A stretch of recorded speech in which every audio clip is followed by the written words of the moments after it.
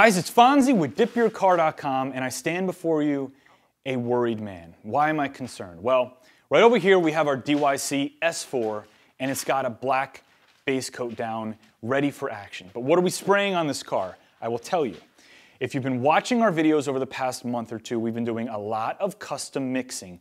Different Performance Series colors, mixing color shift pearls, hyper shift pearls, lots of different stuff. And when we show you those videos, we show you the inside of the bucket and the two different colors going into the bucket, and then we blend it up for a custom color and we spray it. But you guys have seemed to come up with an idea. Not sure I love this idea, but so many of you have talked about it, it's hard to ignore. You want to know what happens if we mix two different colors into the same bucket without mixing them. Meaning you pour one color in and another color in, and while they're swirling around together, you load them right up in the spray gun and shoot a car.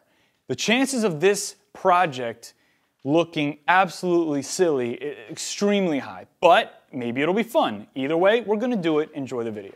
Now first, let me show you how we're going to approach this ridiculous project. The two colors we're going to use today are Reptile Flip Pearls and Atlantic Color Shift Pearls. Two very different pearls. One's kind of like a goldish with a red hue, and one is like a green to a blue shift. Now, we're going to be taking them and mixing them both into DYC top coat, and then we're gonna take our paint cup and we're going to be pouring both colors into the paint cup at the same time. We don't want to mix large batches of this like in a bucket, because then as we pour the bucket in over and over, the colors are going to continue to mix, and that kind of defeats the purpose. So every single paint cup that we spray today will be a new combination of the colors.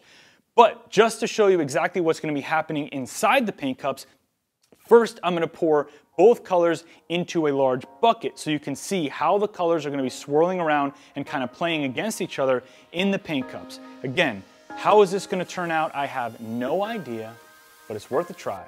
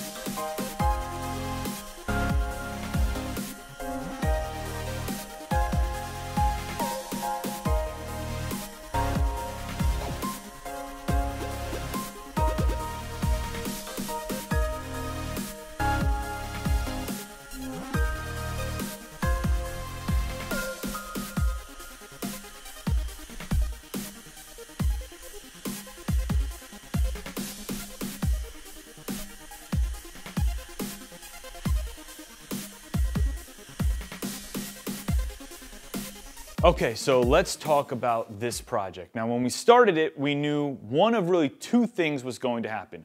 One, the colors would not blend and mix together in the hopper or during the atomization process, and they'd be going out of the gun one color and another color at a time and end up with this crazy pattern on the car where it's completely different colors blotching over each other.